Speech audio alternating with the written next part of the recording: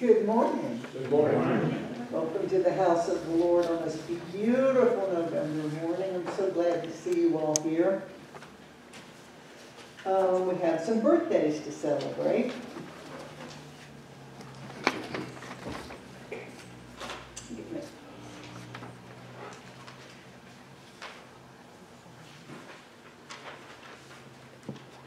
they are.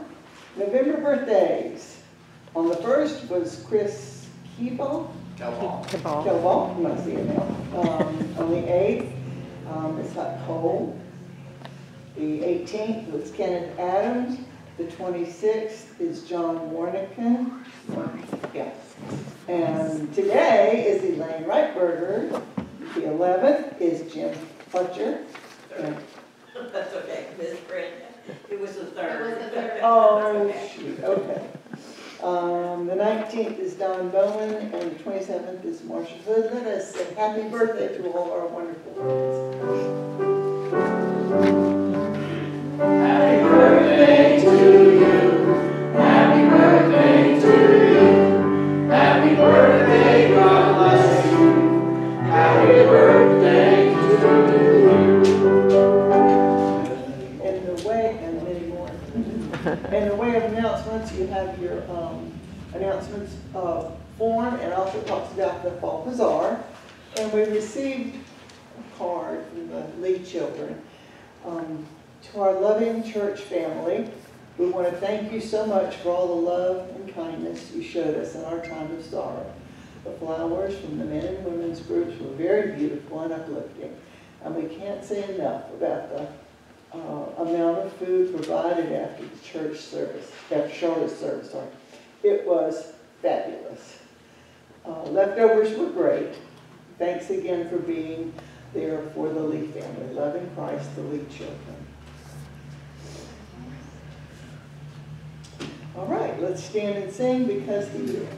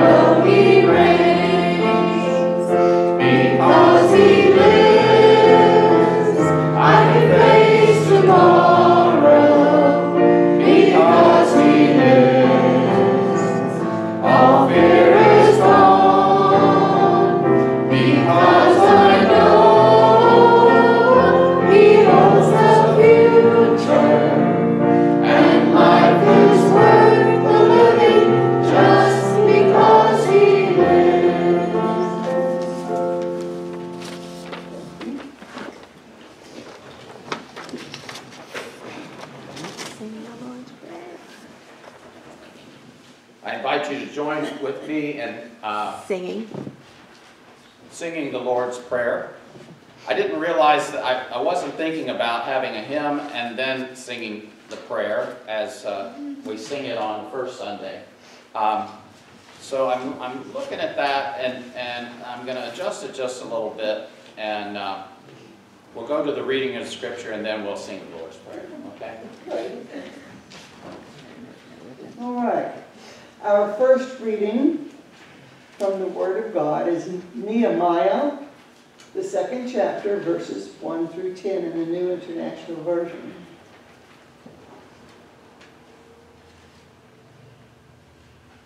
In the month of Nisan, in the 20th year of the king Artaxerxes, when wine was brought for him, I took the wine and gave it to the king. I had not been sad in his presence before, so the king asked me, "Why does your face look so sad when you're not ill? This can be nothing but sadness of the heart." I was very much afraid, but I said to the king, "May the king live forever. Why should my face not look sad when the city where my ancestors are buried lies in ruins and its gates have been destroyed by fire?" The king said to me, "What is it you want?" Then I prayed to the God of heaven, and I answered the king, "If it pleases the king, and if your servant has found favor in his sight, let him send me to the city in Judah where my ancestors are buried so that I can rebuild it." Then the king, with the queen sitting beside him, asked me, "How long will your journey take, and when will you get back?" It pleased the king to send me, so I set a time. I also said to him, "If it pleases the king, may I have letters to the governors of Trans-Euphrates so that they will provide me safe conduct until I arrive in Judah? And may I have a letter to Asaph, keeper of the royal park, so he will give me timber to make beams for the gates of the citadel by the temple, and for the city wall, and for the residence I will occupy." And because the gracious hand of my God was on me, the king granted my request. So I went to the governors of Trans-Euphrates and gave him the king's letters. The king had also sent army officers and cavalry with me. When Sanballat the Horonite and Tobiah the Ammonite official heard about this, they were very much disturbed that someone had come to promote the welfare of the Israelites. This is the word of God for the people of God. Thanks be to God.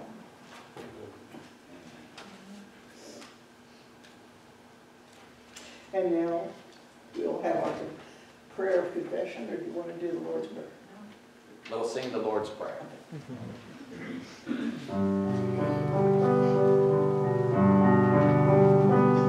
Our Father, who art in heaven, hallowed be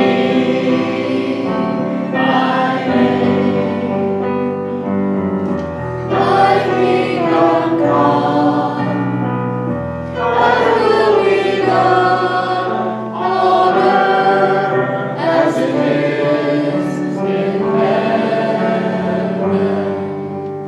Give us this day our daily bread, and forgive us our debts as we forgive our debtors. And lead us not into temptation, but deliver us from evil.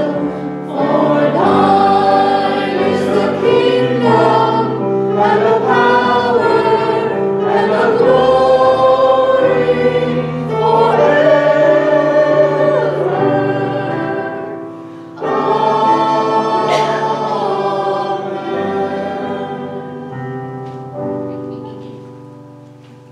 Can I interrupt for a quick break? Sure. Jim celebrated a special birthday Friday. It was also the day of his retirement. And I thank you all for all your prayers. He made it through with all his health concerns. There's still some there, but thank you so much. And the work that he did, he was a heavy-duty mechanic with the county. He worked on the fire trucks and the ambulances. And we needed both of those for some of his health concerns, the ambulance. And then we had a serious fire at our place several years back. And they were there and good running order, thank the Lord. So just appreciate your prayers throughout all this time. God is good. And all the time? God is good. Yes, He is. All right, let us have our prayer of confession found in your bulletin. Almighty God, Judge, yet loving Father, we we acknowledge and truly agree that we have at times fallen far short of your perfect will for our lives. we have sinned in our thoughts, our words, and our actions against others, and especially against you, our divine King. We are sorry for our condition of sin, and so desire to turn from it toward you. In your mercy, by the name of your Son, Jesus Christ, forgive all that is past, and grant that we may serve and please you from this point forward. In the new life which is in Jesus Christ. Amen. And we will receive our prayer cards, and we will stand and sing hymn 362. Nothing but the blood of Jesus.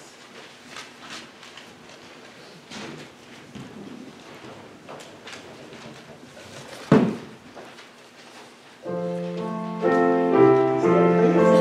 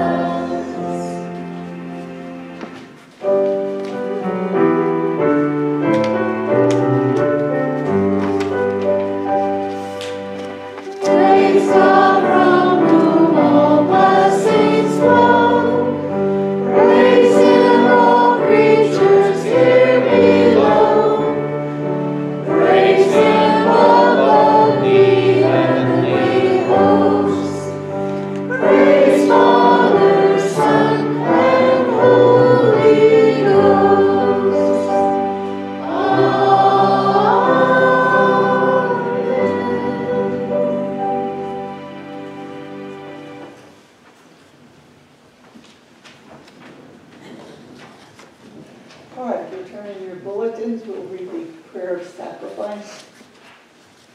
Our Heavenly Father, we, your servants, desire your fatherly goodness to mercifully accept the sacrifice of our praise and thanksgiving.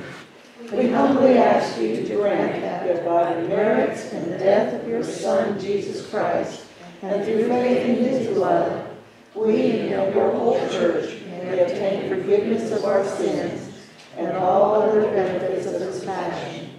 Today, we offer and present to you, O Lord, ourselves, our souls and bodies, to be a reasonable, holy, and lively sacrifice unto you. We humbly ask, as we worship you and give ourselves to you in holy union, that we may be filled with your grace and heavenly blessing. Though we are not worthy on our own, we ask your pardon and acceptance in the name of our Lord Jesus the Christ. Amen. Our second scripture.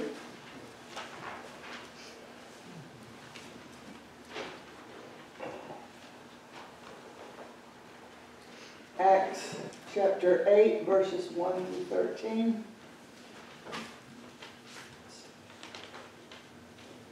And Saul approved of their killing him. On that day, a great persecution broke out against the church in Jerusalem, and all except the apostles were scattered throughout Judea and Samaria. Godly men buried Stephen and mourned deeply for him. But Saul began to destroy the church. Going from house to house, he dragged off both men and women and put them in prison.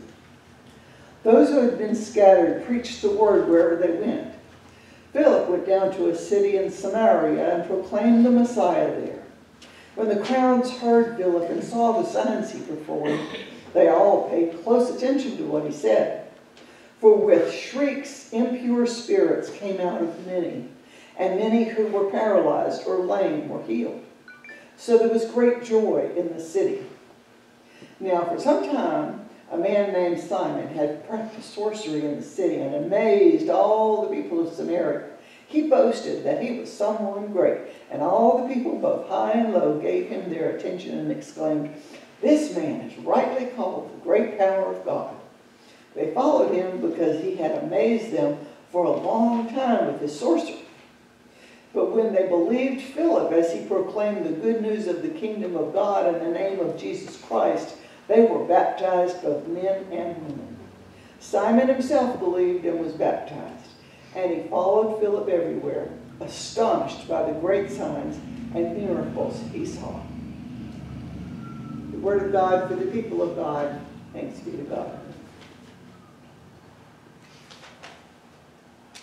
You're up.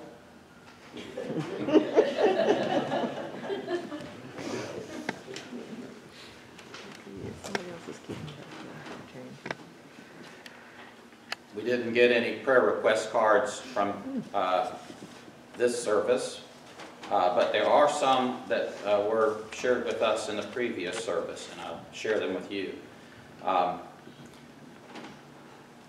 There's a new attendee at the early service, and her name is Burl, and she's making two requests, one for someone named Dorothy, who will be having surgery coming up, and then also for Burl in healing from a surgery that she had, and she's lifting up a praise and giving thanks for the prayers that have been on her behalf, because the doctors believe that they got all of the cancer that she was suffering from. And then there's a request, from Denise here. I just remembered that she brought this up earlier. And she's lifting up prayers for a friend that has liver cancer. And she shared that she has some other prayer requests that she's not going to share publicly, but would like our prayers for her and hers on behalf of that. Then Susie Reinhardt is asking that we be in prayer for Israel and for the survivors, and that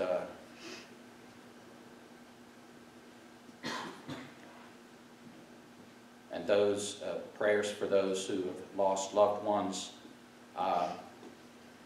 And then something she wrote here is reminding me that even for the people who are are part of the group that are Hamas, those who are the terrorists, Jesus said, pray for your enemies. And it's a hard thing for us to pray for our enemies. But it's God's preference that their hearts and minds would be changed, and that they would become followers of God and followers of our Lord Jesus Christ. And so that's what we can ask for. In the midst of war and all that's going on, pray for those who would do us harm as well, that God would change hearts.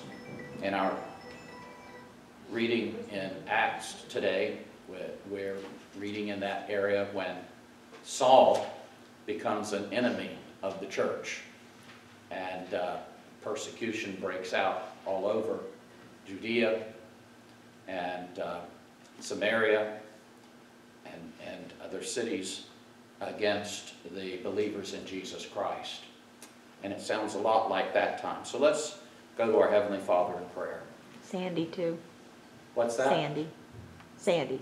Oh, yes. And it's not written down, but a prayer request for Sandy. Y'all have probably have seen the giant dog that he had named Kalua, and she suddenly was being affected by a very fast-growing bone cancer, and it was very painful, and rather than waiting for it to spread throughout her body and cause pain, he had her put to sleep by the veterinarian. And so his heart is breaking.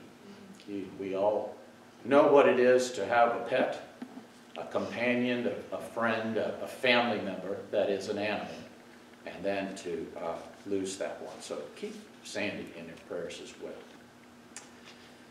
Father, as we pray for others like the Lee family and the family of this church who so recently have lost Charlotte to death, but not just to death, but to eternal life with you.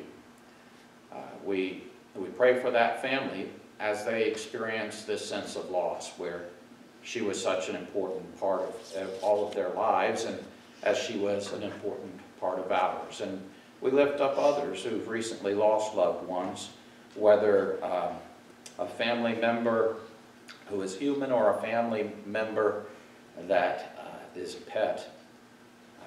It is still a loss and a grief. So we pray for Sandy as well. And as we approach Thanksgiving and Christmas, these holidays are times that we remember family who passed, and we miss them. They're not with us in those times of celebration, and that can be difficult and painful as we have those holidays and those special days like birthdays that come around when our loved one is gone. So we lift up all who are grieving at this time. We remember those on the other side of the world, Jews who have lost, Israelis who have lost their family and their homes, where even whole communities that everyone has been killed. And then the same for those that live in the Gaza Strip. And the city is being demolished around them. We pray for those who are losing loved ones, and we pray for those who are wounded in this horror of war. And we ask, Father, that you would remove the evil sources that are bringing people into war.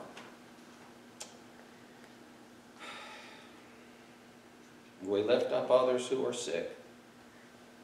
A friend with liver cancer, one, Dorothy, who needs to have surgery, and it may be losing a foot. We thank you, Lord, for the success of Burl's surgery and the expectation that the doctors have removed all the cancer. We ask that you continue her healing and that you would protect her from further infection of cancer. Father, in all of these things, so much of which are physical things, we don't want to forget the need for us to be praying for the spiritual things. For loved ones who certainly know of you, but don't know you. For those who know about rules and regulations of God, but don't understand a relationship with God, don't believe that there's a such thing. And Father, in a world that seems to be quicker to believe in ghosts or demons and believe in angels, and easy to believe in the powers of sorcery, but not understanding the power of God that we might have in relationship with you. We ask, Father, that you would so work in our lives that we would be strengthened in the Word of God, that we might share the Word of God, and we ask that we would experience your work in our lives and give witness or testimony that you are a God who works in our lives, that others might yearn to have you work in their lives. And help us to be quick to speak the truth of your Word, that others may know the source of the power that we may have, the life-changing power. We ask these things in Christ Jesus our Lord. Amen.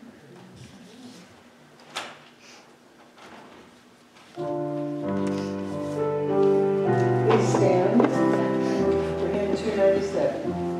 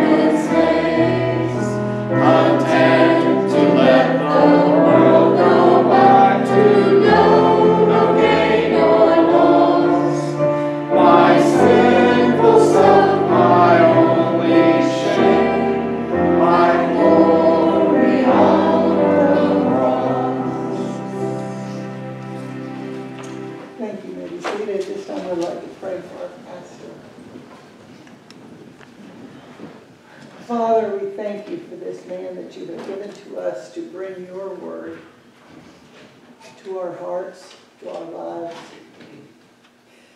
Bless him, Father. Bless his family. Continually speak to him and let him hear your voice so that His words are your words. The words that you would have us to know for our own individual needs and desires. We ask you, Lord, to look upon him with favor and bless him.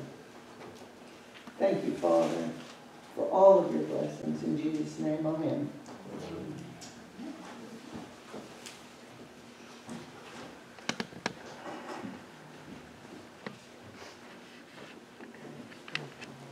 I invite the children to head on out to Children's Church.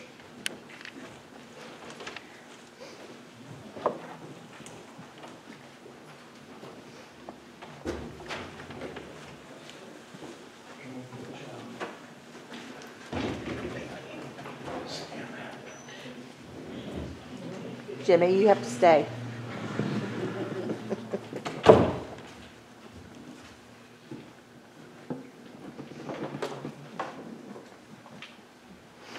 On that day, a great persecution broke out against the church in Jerusalem. And all except the apostles were scattered throughout Judea and Samaria.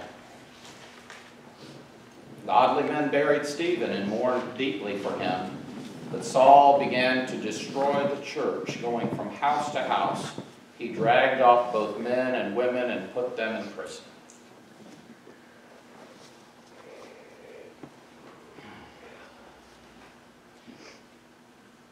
This passage reminded me of some of what we've been seeing in the news in these past weeks.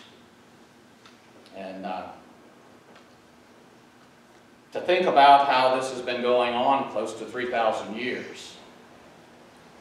The hatred and persecution, the attempts to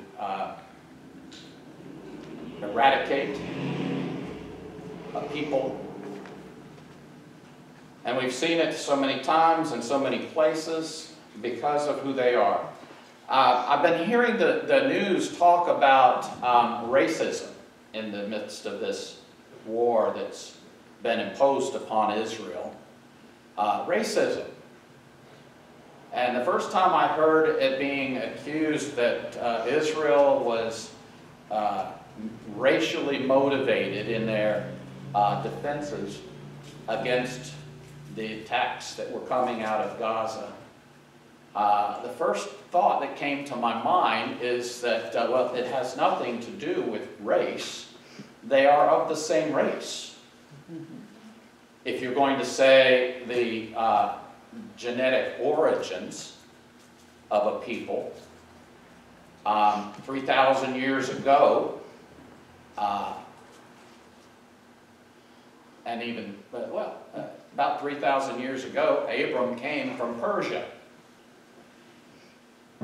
And these descendants of Abram that are the people of Israel and the descendants of Abram who are the people of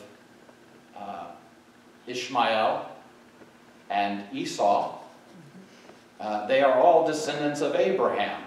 So even by the modern political world that talks about racism and different races, it's not accurate to say it's racially motivated. They're from the same genetics, the same origin, going back to Abram. Now granted, there's mixed in there some European blood with people that were Jews who went to Europe and married Europeans, and there's mixed in both sides from other nationalities outside of descendants, the Arabs and the Jews. Because whenever a large kingdom went to war and swooped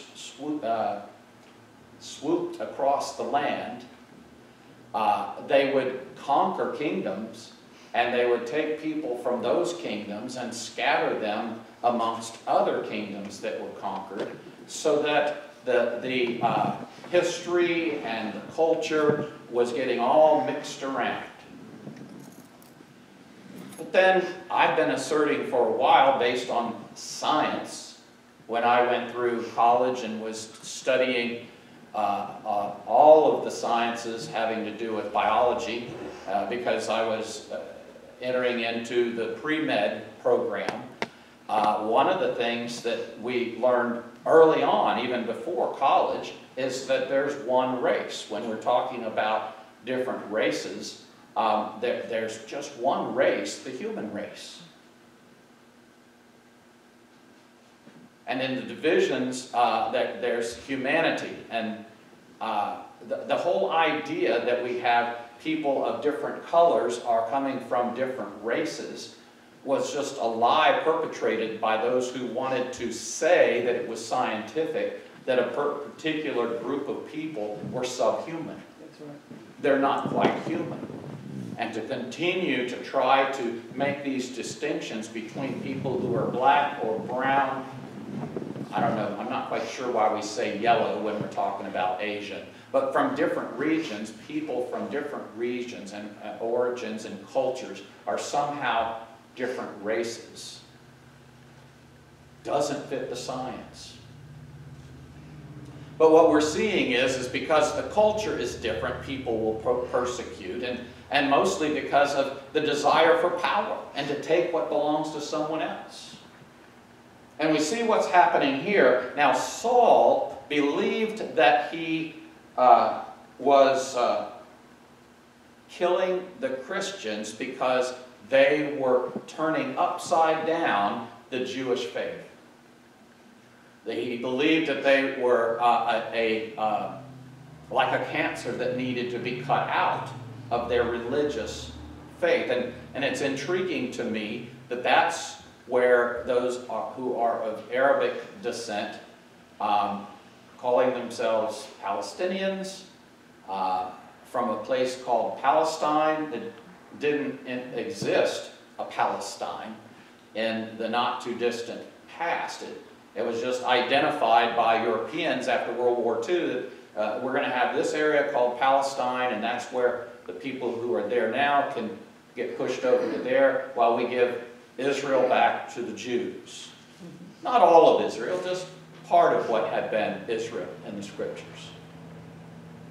And so here in Paul's day, he's seeing this threat of Christianity, those following this person called Christ, those saying that the Messiah has come, that Jesus was the anointed one. How dare they claim that Jesus was the anointed one? They need to be killed and thrown in prison and tortured and gotten rid of.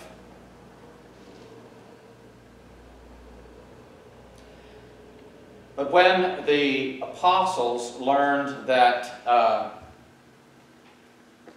when the persecution began, most of the people, other than the apostles, were scattered. And that's kind of intriguing because the apostle means those who are sent out.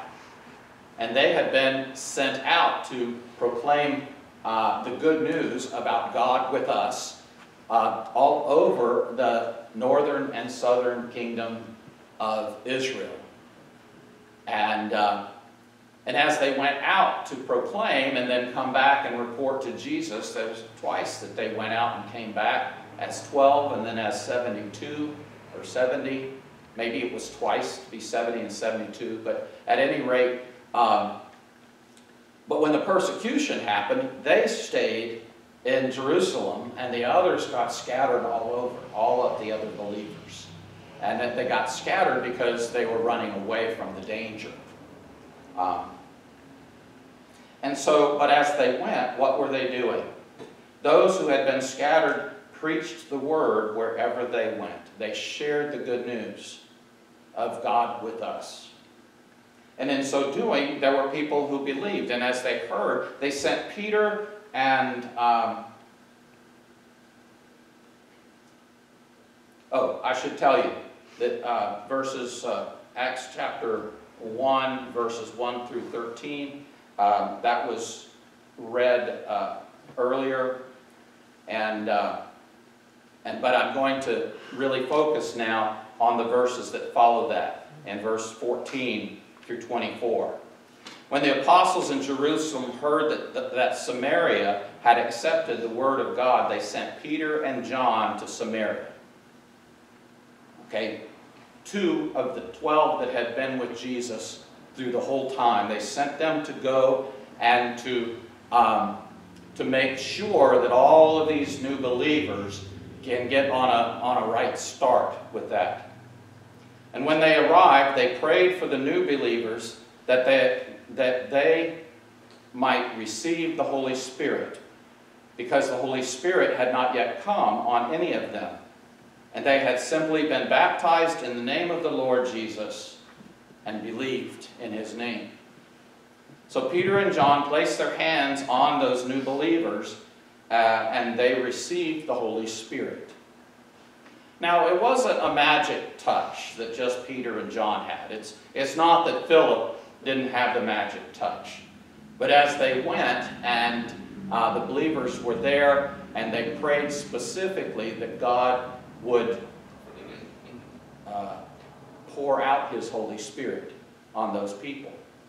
One of the things that I think is important for us to recognize is that just because someone believes about Jesus, that doesn't mean that they are now filled with the Holy Spirit.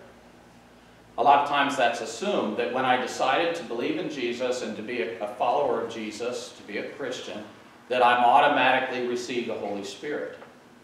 But God pours out the Holy Spirit in people.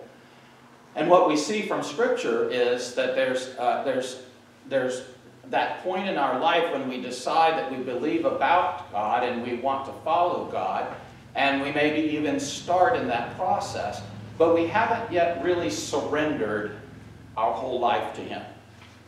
And I'm sure that each of you remember it. Occasionally it's a kabam, and you have that lightning flash, and you are all in. But most of the time, it's a growing process, and Jesus describes it as that. When we get to the place where we've decided, Lord, I'm ready to let go of my control, I'm ready to let go of my agenda, and we really turn that page in our life where we are surrendering our way to His, then we begin seeing more that we need to surrender. And God opens our eyes and reveals to us. But also, as we go through different stages in life, we realize that there's things that we're grabbing a hold of that we need to let go of as well. But that's the Holy Spirit convicting us. Now, there are a lot of people who believe that not only believe that, oh, you were baptized, then you have the Holy Spirit. But if we're not seeing fruit of the Spirit in our lives, then that's a pretty good indication that we need to be asking God, okay, fill me with your Spirit. There are those within the church who will say that they are followers of God, and yet they think that every living person has the Holy Spirit working in them. Whether they believe in Jesus or not, doesn't matter. We all have the Holy Spirit. The Unity Church puts it this way, that there's a little bit of God in each and every one of us as soon as we're born. But that's not scriptural. We do see a time when there are those who are filled with the Holy Spirit when the apostles are preaching to them, and they realize that, oh, there are spiritual gifts here, gifts of the Holy Spirit, and there's fruit of the Spirit here. And it was realized, well, if God fills them with the Holy Spirit, I guess we should go ahead and baptize them. That's early at the point where the Gentiles were becoming believers. And so they realized, well, if they are becoming believers and if they're being filled with the Holy Spirit, then we should baptize. So even baptism isn't the magic wand. God works in different ways. It's not always exactly the same. But in this case, they prayed for the new believers that they might receive the Holy Spirit, because the Holy Spirit had not yet come on them.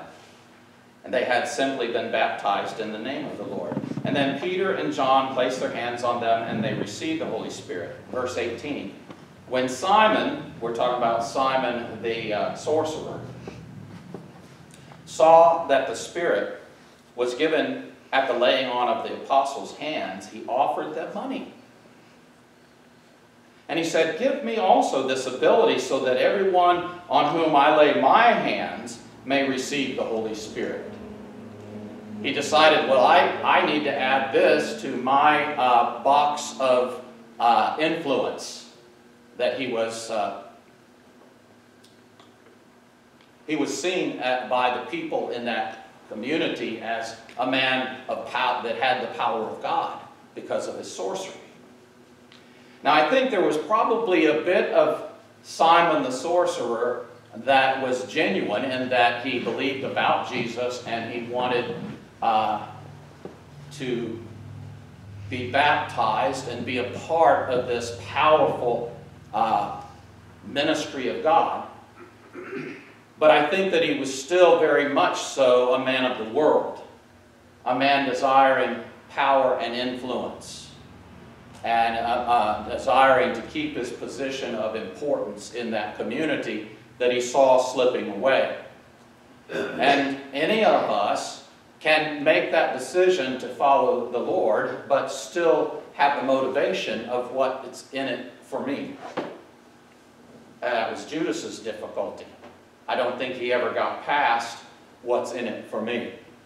It was a difficulty for all of the disciples. You remember when they started arguing about who was better. And you remember when James and John came and asked can we be at your right and left hand? The motivations of the world can still get in our way. We who are in the church, we who are striving to know God. But as we get to know him more and more, we come to realize that he is the one that needs to be emphasized, not us. So Simon wanted to buy the power. Give me this power. And Peter answered, may your money perish with you because you thought you could buy the gift of God with money.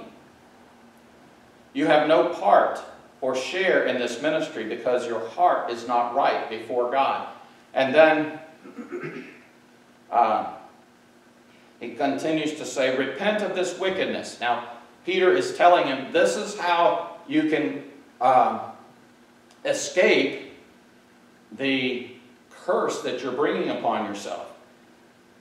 Repent of this wickedness and pray to the Lord in the hope that he may forgive you for having such thought in your heart. And then Simon's response, to first glance, was kind of like promising, I thought. But then I realized, maybe not so much.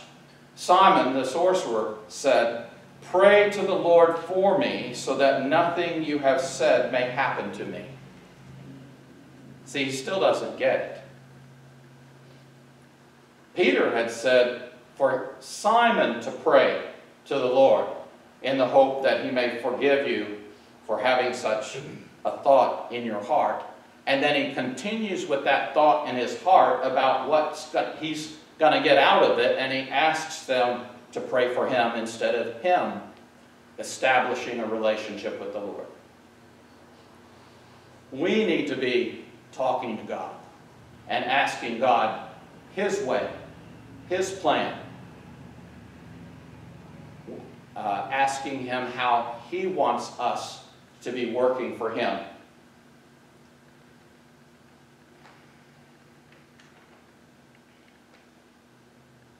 In verse 23, Peter said, I see that you are full of bitterness and captive to sin. Now I want to switch back to Nehemiah.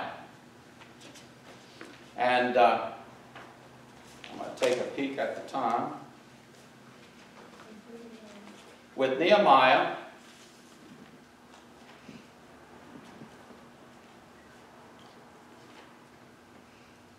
in our reading about Nehemiah being the cupbearer and to the king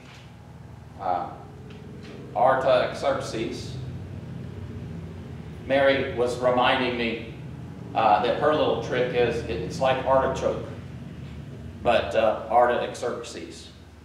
And I don't have as much trouble pronouncing the name when I'm looking at the letters, but at the early service, I gave the page that had his name written on it to our scripture reader, and then every time I wanted to say his name, I was switching letters in my head and couldn't say it right. So I just said the king of Babylon.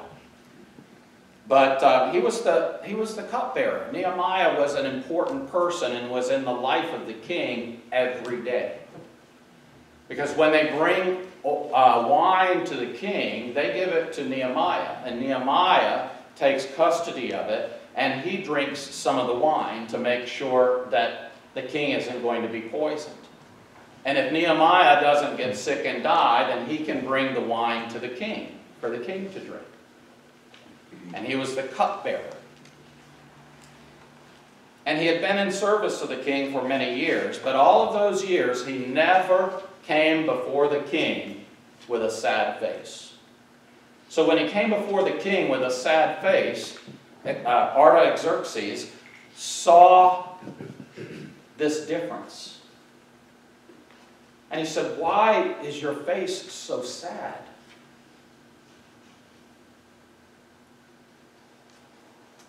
And when asking, "Why is your face so sad?"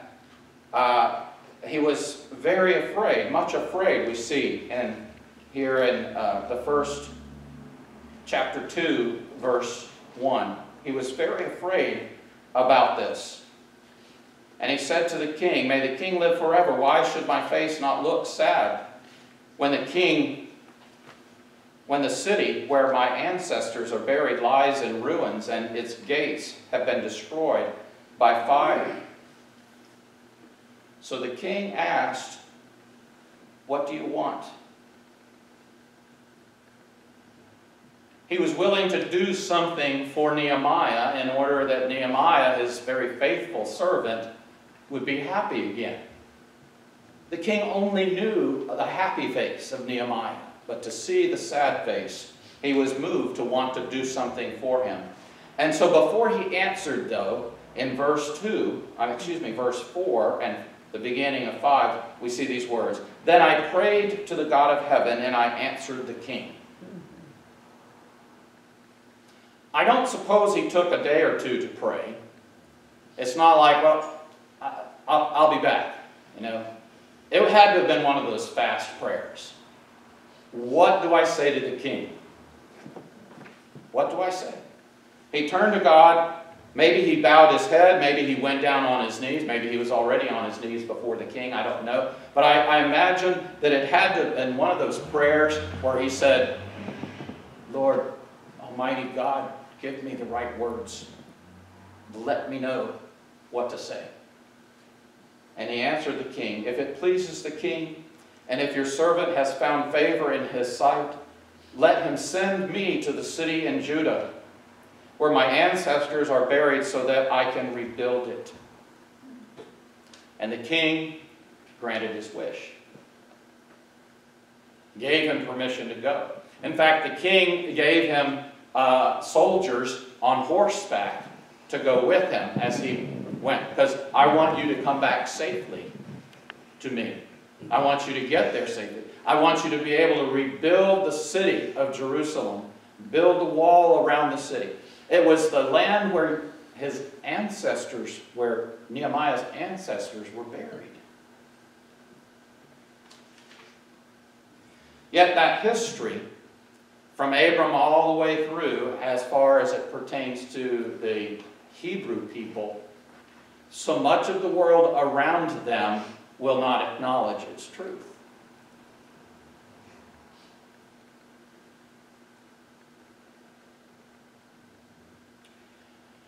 And so Nehemiah also asked, "Well, would you please give me the right papers? Give me the documents that I need to show to each of the governors in the regions that I'm going to pass through, and the governors of the land all around Jerusalem, so that they'll know that I come by your authority, and they'll give me safe passage. And give me the papers, the documents that I need, so that when I get there, I can cut from the forest that belongs to the king of Babylon, though it's in the land of Israel, that I may have cut from the forest the lumber that I need to be the supports within of the walls and for the gates and such. And that I may hire the stonemasons and this and that and the other for the supplies. And the king grants those things. And so he gets there with that information. And then we have the reading, and once we go to chapter 4, I'm going to read a little bit to you about the results that are the response. The response that he gets, the lack of welcome that he experiences. So 2 chapters later, Nehemiah chapter 4, verse 1. When Sanballat heard that we were rebuilding the wall, he became angry and was greatly incensed. He ridiculed the Jews, and in the presence of his associates and the army of Samaria, he said, "What are these feeble Jews doing? Will they restore their wall? Will they offer sacrifices? Will they finish in a day? Can they bring the stones back to life from those heaps of rubble, burned as they are?" Tobiah, the Ammonite, who was at his side, said, "What they are building, even a fox climbing up on it would break down their walls of stone." And then I'm going to jump to verse 7. Sanballat, Tobiah, the Arabs, the Ammonites, and the people of Ashdod heard that the repairs to Jerusalem's wall had gone ahead and that the gaps were being closed, and they were very angry. They plotted together to come and fight against Jerusalem and stir up trouble against it. But we, the Israelites, prayed to our God and posted a guard day and night to meet this threat. Meanwhile, the people in Judah said, "The strength of the laborers is giving out, and there is so much rubble that we cannot rebuild the wall." Also our enemies said, "Before they know it or see us, we will be right there among them, and we'll kill them and put an end to the work." The going was rough. The building of the city in such rubble and disrepair was hard work, and physically and emotionally and motivationally, the people of Israel were struggling with the physical daunting of that project. But they were also struggling with that all of the peoples around them were hateful towards them. They were people from many different kingdoms from far away that had been brought in and placed there to replace so many of the Jews that were scattered everywhere else.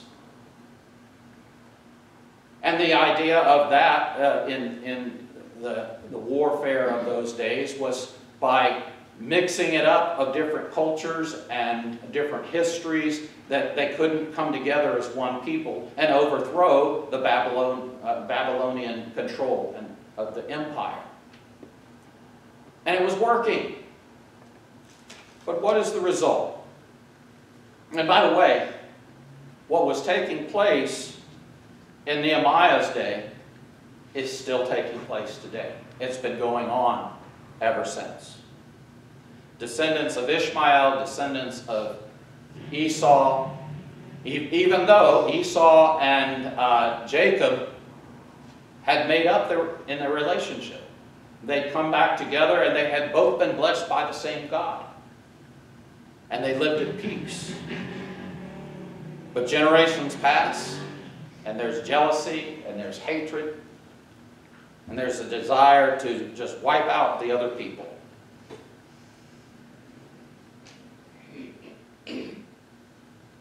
But the response in verse 9, "But we prayed to our God." We prayed to our God. So what was life like in verse 13? "Therefore, Nehemiah writes, "Therefore I stationed some people behind the lowest points of the wall at the exposed places, posting them by families with their swords, spears, and bows. Don't be afraid of them. Remember the Lord, who is great and awesome, and fight for your families, your sons and your daughters, your wives and your homes." Verse 16. "From that day on, half of the men did the work, while the other half were equipped with spears, shields, bows, and armor.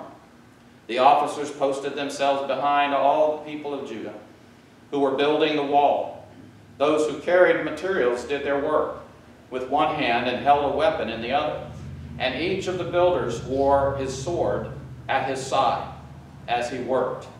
Now they didn't go out and attack the little kingdoms all around them.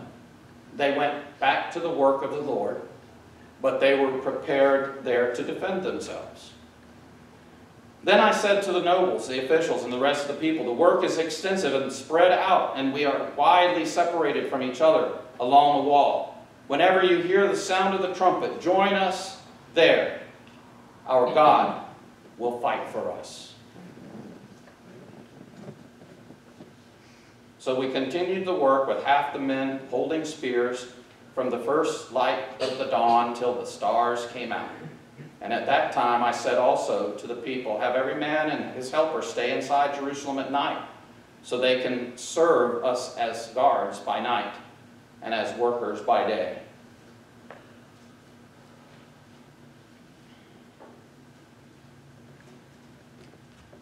We see that that's been going on for thousands of years. Continues to go on today. And yet, those who hate Israel call Israel the little Satan. And what they call the United States of America is the great Satan. And we are hated as well. Because we are, as a nation, have been those who have helped to protect and allow Israel to defend themselves. We have very open borders in these past couple of years. And we know that there are many people who have come across. They weren't on a terrorist watch list, so they're allowed to come on into the nation from many different nations that call us enemies. We don't know when it may be likely that we have attacks in our communities. We can live in fear, we can tremble and be worried and afraid, or we can take a lesson from the people of Israel to know that it is the God of heaven, the God of all the universe, of all creation, who invites us to call him Father, our Father who art in heaven. Holy is your name. That he is a God that is very present in our lives, and that we may turn to him and seek his protection, not just physically, much more importantly, spiritually, in relationship with him. And that which we cannot accomplish on our own, he can accomplish. Jesus said, "Pray for your enemies. Pray that the hearts and minds are changed." It may be your witness to someone that you meet regularly in the store, someone that lives in our community, someone who comes from those cultures that hate us. It may just be your prayers for those who are protesting and speaking hatred and murder in the cities far away from us. It may be our prayers for them, Lord, change their hearts, change their minds. But let's pray for our enemies. We don't have any reason to hate them. We might hate the things that have been done to innocent people in Israel. We may hate the desire of others wanting to eradicate all Jews from everywhere in the world. But let's not hate them. Let's pray for them. Let's be available to speak kindness, to speak in kindness and with respect the truth of God to anyone we meet, just in case they may be someone who's come across the border with the hope of being part of doing us harm. May we share the love of God, the love of Jesus Christ, and the love that He puts on our hearts.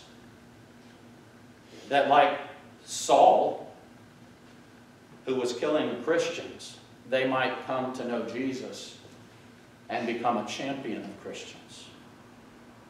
May God make it so.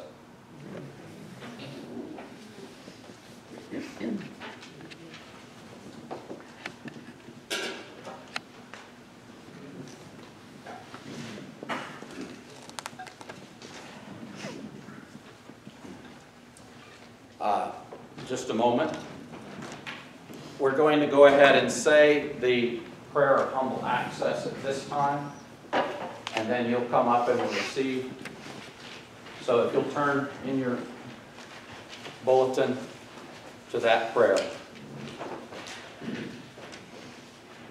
We do not presume to come to your table, gracious Lord, trusting in our own righteousness, but rather in your many and great mercies.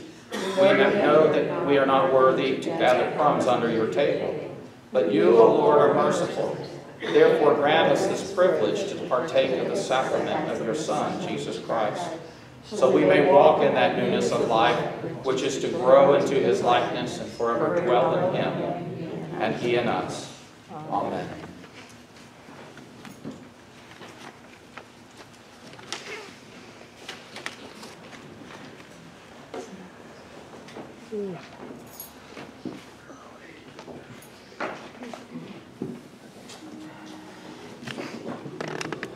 Now I invite you to, if you don't have to be a member of this church, but if in your heart you desire to be a follower of Jesus, walking in his way, I invite you to come to him in faith and receive the bread and the grape juice as the body of Christ and the blood of Christ for the atonement of your sins. And come and receive.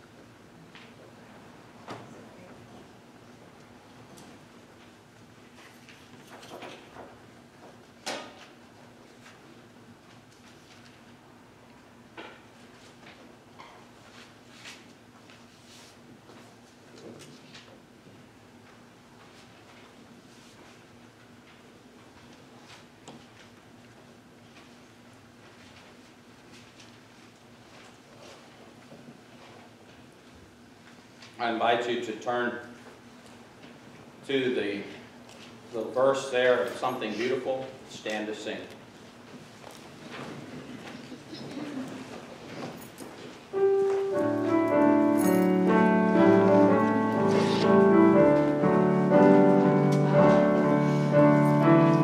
Something beautiful, something good. All my confusion, He understood. All I had to offer Him was brokenness and strife, but He made something beautiful of my life. Now that is a witness that every one of us can share with someone else. All I had to offer Him was brokenness and strife, but He made something beautiful of my life. And He's there, ready and willing to make something beautiful of your life. May God make it so. Amen.